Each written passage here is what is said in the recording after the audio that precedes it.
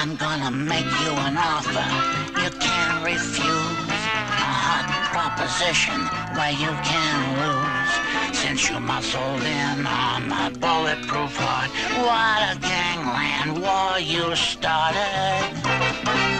I thought that I was taking you for a ride, but boom, oh, you got me, Bonnie, riding the Clyde. So give me half your action, I'll wind up in traction, or in the sea in seaman's shoes. Oh, baby, that's my offer, my final offer. That's an offer that you can't refuse. I'll sign a contract. That's an offer that you can't refuse.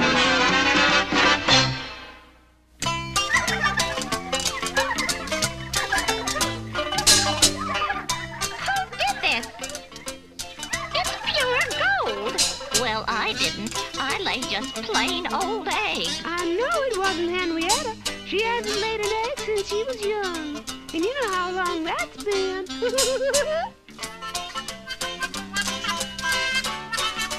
I laid that egg, but I'm not telling anyone, because I read the story about the goose that laid the golden egg, and I know what happened to her. I'm no fool. No siree. Well, somebody laid that egg. If nobody's gonna take credit, I guess I might as well. I did it.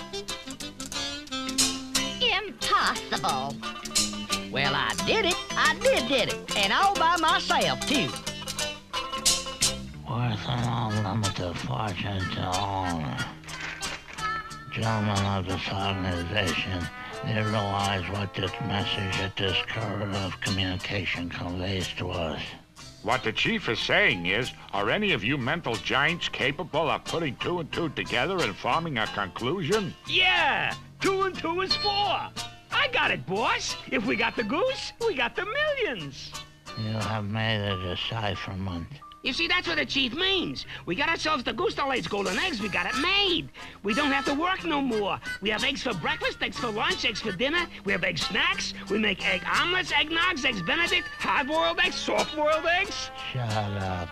The boss is simply trying to convey a message to you, Louie. Shut up! Shut up. Oh, yeah, shut up, yeah. The chief wants me to stop talking about eggs, because you see, the chief already knows about eggs. He's smart. Nobody is smarter than the chief. And when he says shut up, I always shut up. Make him shut up, shutting up.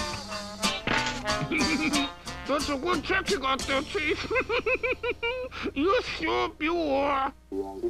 Okay, night will set a course due south by southwest, converging onto Highway 222.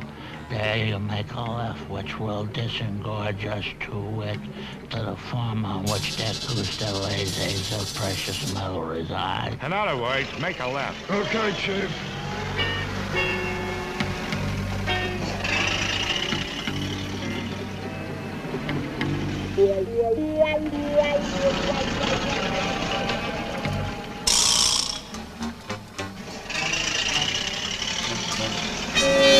What did I do?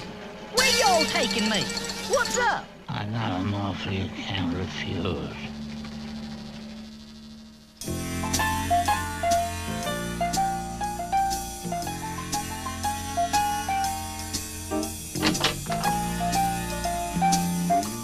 And this apartment is just for little old me? Ooh-wee, I feel like Eliza Doolittle in My Fair Lady.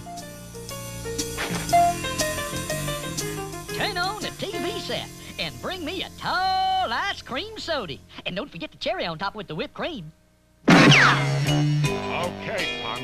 Get off that couch and get on that nest and start laying eggs. Lay an egg? Why, you see, I just don't feel like it today.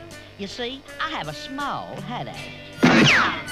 You got a big one now. Get on that nest. Yes, sir. Now start laying eggs. Lay an egg? I can't lay eggs. I'm not a goose. I'm a gander. I gotta get out of here. I want to see the golden egg. He's giving you 5 minutes to produce the fruit of the fowl. 5 minutes?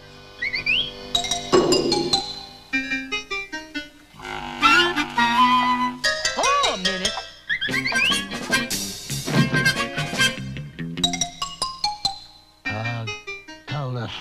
Goosey's losing time.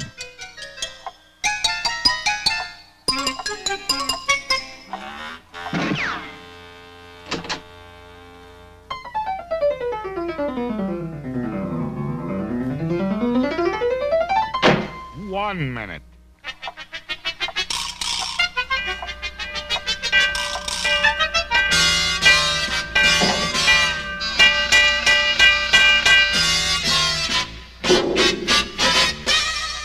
Okay, time's up. Where's the egg?